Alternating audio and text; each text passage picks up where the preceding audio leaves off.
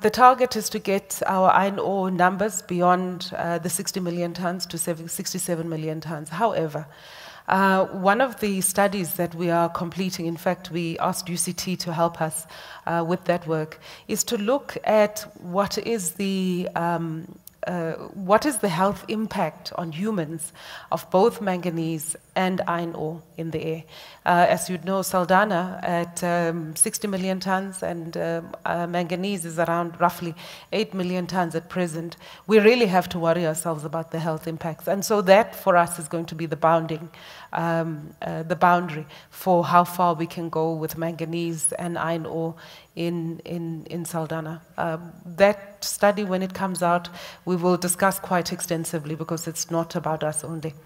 Manganese, you know, our target number is 22.7 million tons for exports. We're quite far down the line with the RFP for a partner to help us build the manganese terminal in Ngqura. Now, as South Africans, we need to make sure that we don't export manganese as dirt. It's the new minerals that we require for renewables, for the green industry. If we're going to be able to have a second chance at reindustrializing, these are the resources we have to watch like hawks as South Africans to make sure value addition happens here. Because I will keep reminding all of us is that we mustn't forget the fact that we've got 70% youth unemployment and 9% absorption of young people. And if you're not paying attention, you would have missed the news yesterday about what's happening in Tembisa. I really think it is about time that we acted in the interest of our country and not in the interest of our individual pockets. On coal, we've been quite upfront. We're not going to go beyond the 81 million tons per annum. We're not hitting it, very far from it. The force majeure that we indicated last year, we were going to arrive at 60 million tons.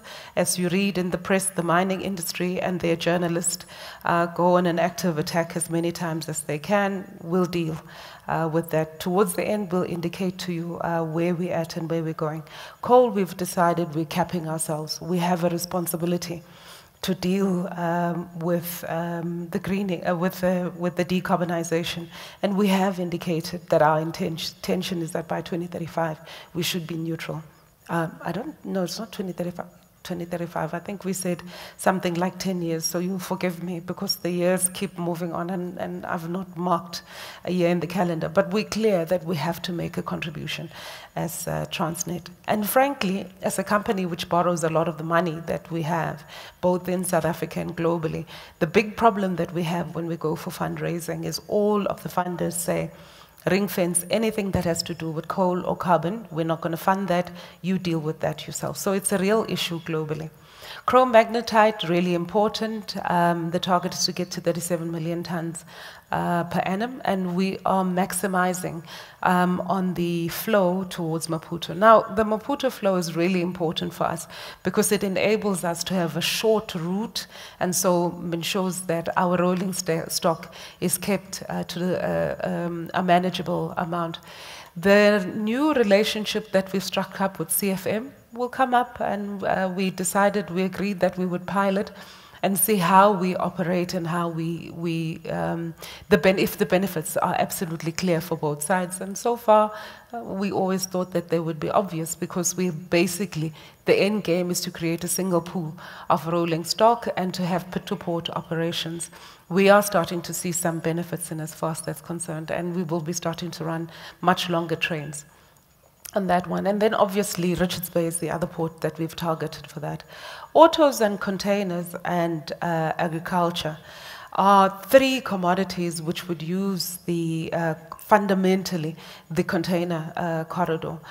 There's a lot of work that we need to do on these, and we are talking quite actively with government to ensure that it is funded appropriately so that we can be able to continue to drive exports. On Boegoebaai, one of the things that we're trying to do is to figure out if we can have a railway line which is around the 500-kilometer mark, which would even be much more efficient through to the port. And as you know, Durban, Gauteng is about 730 kilometers when you're coming into the manufacturing hub, right? So those distances are real issues that we always have to deal with in South Africa. We spent some time recently at the beginning of the year in Thailand.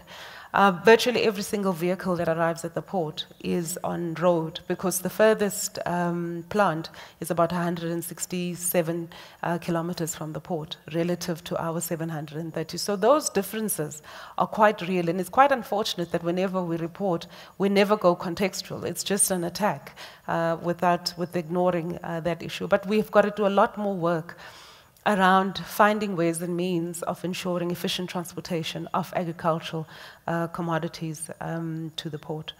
Also, manufacturing is the issue of size.